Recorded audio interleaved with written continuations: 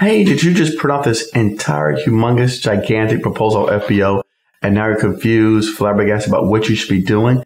Don't worry, in today's video, we're going to talk about the different sections of an RFP on FBO or any other bid site that you may find and what things you should be looking for, what things you should not be looking for, so we can try and reduce your anxiety in putting this thing together. All right, jump with me over to the big screen. We're going to get started right now. All right, today we're looking at the solicitation structure.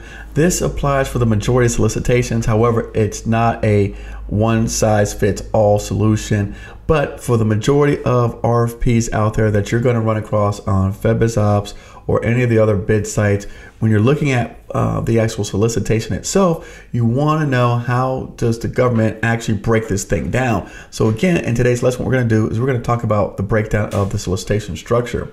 With that said, let's start off with part one, the actual schedule. So again, the solicitation is broken into four parts. The first part is called the schedule, where you're going to have sections A, B, C, D, E, and then we'll go on to sections F, G, and H. So again, section A is the actual solicitation, B, price and fee schedule, C, the scope of work, D, packaging and marketing, E, inspection acceptance, F, deliverables and performance, G is your contract administration data, H, special contract requirements.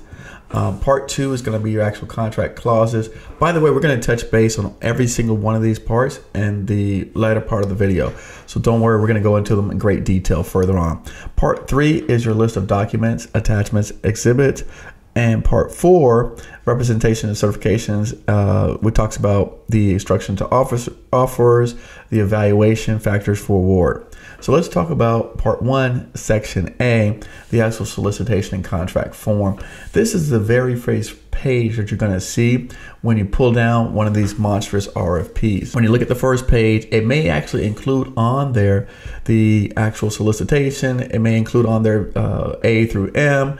It may have on there, it's going to probably have on there the whoever the offer is, the agency. It'll have on their name, their address, their contact information.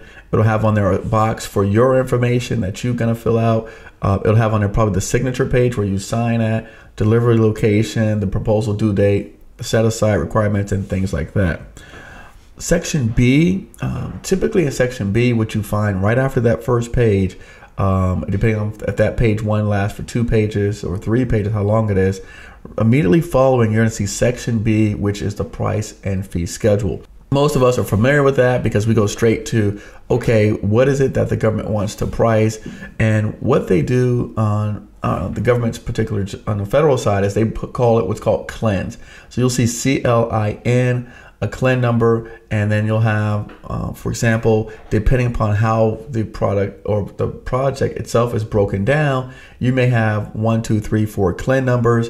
You may have 10 CLIN numbers. You may have the project broken down by years. So there may be a base year to start with, which includes 3 CLINs, and then each additional year, the price may escalate a little bit. So that's additional 3 CLINs. So again, on section B is where you're going to find the price and the fee schedule. You're going to find a brief description of the actual supplies and the services along with that CLIN number. And it'll usually tell you they'll want the quantity in terms of units and then the price per unit. And then you add it together to give you a total. And then you sum that total for a number of CLINs. Here's an example of a very basic one where they're just asking on the schedule. It tells you what the description is for what the services are to provide and to give a price per CLIN number under this particular schedule. Section C, that's where they have the scope of work, descriptions, specs, things like that. If it's a small section, that doesn't require an attachment, then it will be included in here.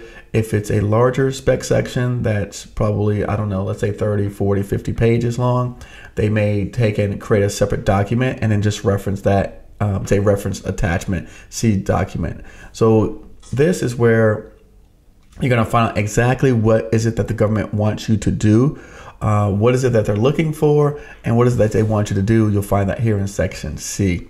Here's an example that was actually included in a bid. So you'll see here it actually said section C, descriptions and specifications, and then it goes on talking about the contract term, it talks about the minimum value, estimate maximums, contract description, and this particular example, it lasted about 30 pages or so. this is great because one of the things I wanted to point out that I know was confusing for me, and it may be for some other people out there, is when you're looking through this, they don't. It's like, for example, this spec section, the actual words are larger font than the description of the section. So be mindful of that when you're going through reading all this information. Be mindful that sometimes it's not going to just pop out, like it's not bold or all uppercase letters or underline. The actual section header is a smaller font and it's less, I would say, where it sticks out at you than the actual description of the work. So for me, I find that to be confusing sometimes. And I think for a lot of you guys out there, you may find when you're scrolling through all this stuff, you don't notice where the sections start and end. And so for example purposes, this was a great example to show you how really amongst all of this other language is the title or the header of the section C description. And the other thing that I don't understand why the government doesn't do, why don't they make this like a separate page, right? So why don't they have like a start break, page break, like we do when we write papers? You'll have a page break, or you'll have like section C and then you'll start from a whole new section. You'll create it there. They just seem to have like run-on descriptions, and then the sections will just kind of intertwine with previous sections. And if you're not careful, you won't even notice where they start and stop. Section D, packaging and marketing. This is typically not used, but that's what it covers. But again, like I said, even the example that I pulled down, they didn't have a section D at all. Section E, inspection acceptance. Very important section because it talks about the quality requirements, what they're going to be looking for in order to approve your payment, right? So again, I equate inspection acceptance to money. So if you do not have meet the criteria of the inspection acceptance, then when your product's delivered, then the government's going to reject you and you can't get paid. So again, this is an important section, but not in the very beginning stages when you're analyzing whether or not to make a go or no go on doing this RFP. This is not the section. This is only after you've determined that you want to bid the project. You want to make sure that when you're negotiating your price with your suppliers, your vendors, that they're going to be able to ensure that you meet the minimum requirements in order for your product to be both inspected and accepted so that you guys can get paid. Here's an example here. Talks about notice of completion, task orders, tells you where the product's supposed to be delivered at, how it's going to be delivered, things like that. Section F, deliveries or performance. This talks about the place of performance, the period of performance, the time frame, any liquidated damages. If you don't know what liquidated damages are, that's when you are delaying the project. The government charges you a penalty. So that's where you actually are. If you, let's say, for example, you delay the project, the government may charge you $1,000 a day or $500 a day for delays and actually getting the product delivered. So that's liquidated damages. It tells you what triggers stop work orders. And then it also tells you if the government happens to delay you, what are the implications of that and how do you recoup your lost time, money, efforts in terms of a government delay. Here's an example of Section H. So it says here IDIQ, 12-month period, contract amount, and then it tells you delivery performance. It's specified under each particular task order. It tells you how the work is supposed to commence. Section G, contract administration. This just talks about required accounting data. So for example, let's say when you get the project, how are they going to pay you? How do you bill them? What does that look like? It tells you, for example, if you're going to use wide area workflow, if you're going to do invoicing, if you're going to do credit card payments, what are the terms? And that's what's talked about, particularly in Section G. Here's an example of contract administration data. So it tells you the DFARS. And again, this section I don't really spend a lot of time on when I'm first analyzing a project. Section H, special contract requirements. This is for me in construction. We don't typically have most stuff here that I have to pay attention to in the very beginning. But for you guys out there, you may run across this section where it talks about safety regulations, environmental protection, energy conservation, things like that. Insurance requirements is important, types of insurance liability. But for the most part, if you're out here doing this kind of business, you should have all of the insurances necessary. But for those who are starting out and you want to know, this is a great way to assess your company, right? When we talk about, the way the GovCon Giants model, when you're looking at building your team and actually getting the company ready to do business with the government. That is great information to know what types of things that you need to have in place, what are the requirements for the types of projects that you're looking to pursue. So again, that's one way to find out what do you need to be ready or eligible to participate in these solicitations. Section I, contract clauses, is where you see all of the FAR documents. So you see FAR references to the FAR, things of that nature. Again, most of that stuff is standard stuff. But if you have, I'll give you an example, if you have a product that's being imported from another country, you want to make sure that the clauses in here do not preclude you or exclude that country from being able to, on a do not buy list, so for example. So that would come into play into this particular section, contract clauses. Section J, list of attachments. For me, this is big because they have on there the Department of Labor Wage Determination, also known as Davis-Bacon Wage Act. So for me, in this particular section, we have on there the Wage Act, which is how much we're supposed to pay the people who work on our job sites. So for that is very important in essence, because we need to know if our subs, we need to make sure that our subcontractors get this particular wage rate. So when they're doing their payroll and they're paying the people, that they comply with the government's minimum standards. And so for me, Section J is important documents that we hand out to our subcontractors. Section K, reps and certs, representations and certifications, also named reps and certs. I don't know. And again, don't get me wrong, I love, federal government contracting, but I haven't figured out why is it that they continue to include this particular section in their projects. Reps and certs, and the majority of the examples, you'll see it can be confusing because sometimes it's 20, 30 pages long, but it also, at the very beginning, when you read clearly the instructions, it says if you are registered in SAM, then there's no reason to include your reps and certs.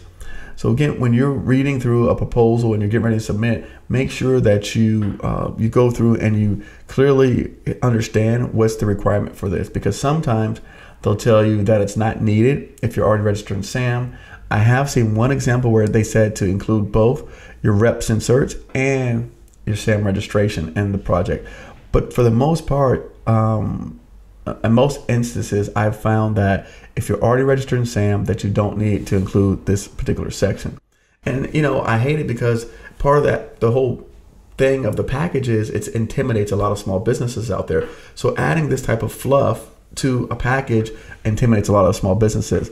I can understand the premise from, like, say, the 90s when there was no SAM system, and companies or contractors were able to actually bid government projects just from a proposal standpoint. This made sense, but now that the new regulations call for all small businesses, or all businesses in that fact to do business with the government, to be registered inside a central database, I don't see the need to continue to include these sections in the proposals. But that's just my 2 cents.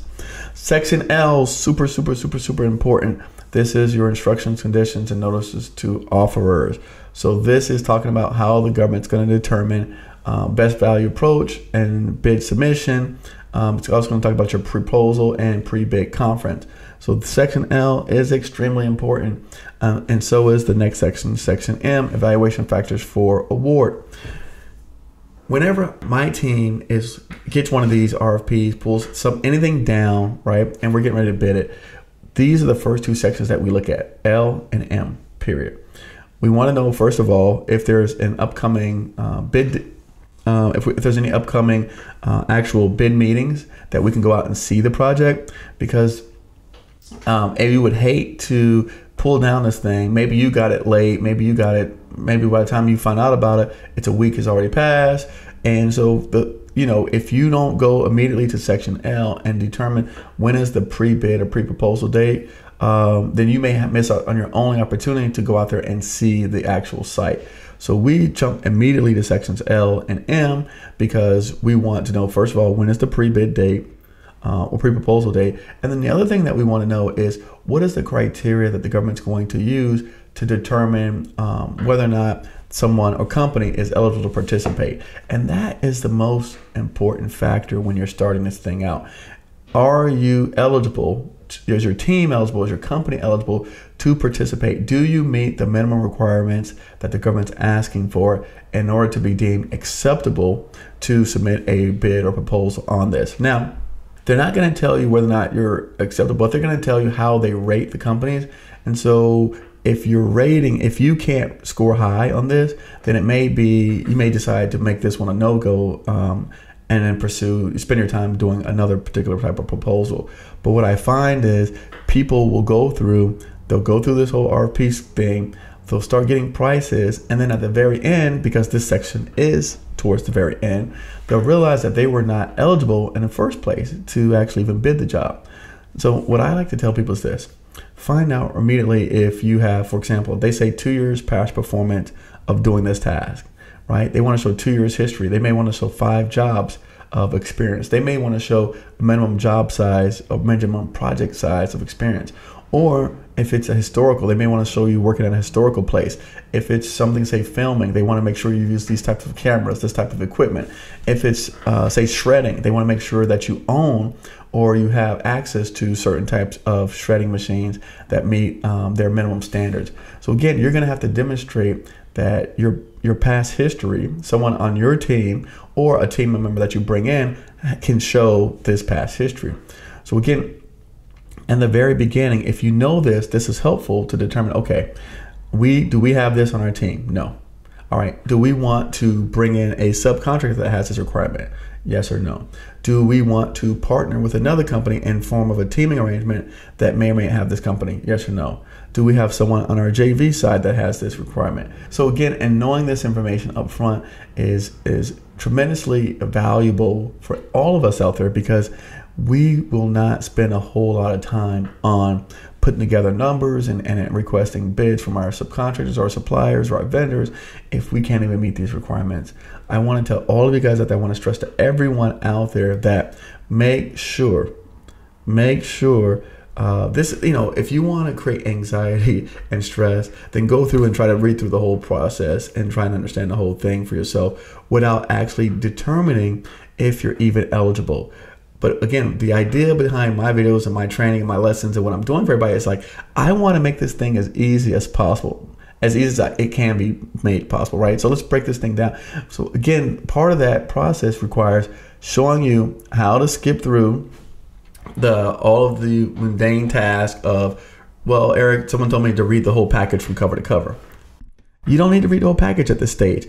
At the very initial stage, all you need to do is go to sections L and M to see if you qualify. If you don't qualify, make a determination if you're going to bring on someone who does qualify. If you say yes on that, now you go back and figure out, okay, now how do we start putting this thing together? But before that, there's no reason to read the whole package. There's no reason to read through a whole solicitation. It just doesn't even make any sense, because we all have one thing that limits all of our lives, right? It's the same 24 hours in a day. So you want to make sure that you are maximizing your time on things that are going to produce, you're maximizing your efforts on things that are going to produce results. And this section L and M is a very highly productive use of your energy and time. So to recap, key elements of the solicitation: section C, which is your performance work statement; section L, proposal instructions; M, evaluation criteria. Also, make sure you check out any other sections for requirements. A lot of times they'll have on their supplemental documents and the actual packages. And then, because we're going to be talking about putting together proposals and upcoming videos, you want to make sure that your proposal, if you decide that you're going to do this, that the proposal outline follows exactly the letter of the law that they state in section M. So again, evaluation criteria: when you put together a proposal, they say A, B, C, D, E. Make sure you write A, B, C, D, E. If they say 1, 2, 3, 4, 5, make sure you write 1, 2, 3, 4, 5. Treat them as if they're a bunch of robots. If they don't see in there, the things that they're laid out, the exact format, the exact way that they explicitly state, then the chances are high that you're going to be disqualified, right? Or you're going to score really low in the ranking, which essentially makes you disqualified. I love the federal government because they are, for the most part, explicit in stating how they want their proposals written, what information they want written in each section. And if you look at it from their standpoint, if they're evaluating 10 proposals, the fact that they are all uniform and consistent allows you to evaluate each one in an expedited manner. So do not stray away from the format that they explicitly state that they want, because it's going to make it harder or more difficult for them to read yours. And so the chances that you're going to score highly in the ranking or approvals is going to be less likely, because why? You're not following the form outline that they conforming to the outline that they've actually explicitly stated in the requirement. All right. So again, remember, section M, evaluation factors for award, and section L, instructions and conditions, notice offers. Those sections are your friends. When you get one of these things and you pull it down, make sure you understand these two sections before you go any further. Thanks so much for watching. Hi guys, listen, welcome back. We just went through about 15 minutes of how to take a look at the solicitation structure. I hope this information is tremendously helpful for you guys out there. For most people who have never seen a federal RFP, RFQ, this thing, I mean, it's overwhelming, right? And again, I know a lot of us are small businesses and we're just getting started. So I was hoping that I could make this introduction to the world of federal RFPs and RFQs a little bit easier for you guys out there, and helping you to determine whether or not you want to proceed with pursuing this particular RFP or RFQ. Listen, as I stated in the video, sections L, section M's are instrumentally important. Hey, if you like that video, if you have anything else that you want me to produce, make sure to leave a comment below, and we'll see you next time.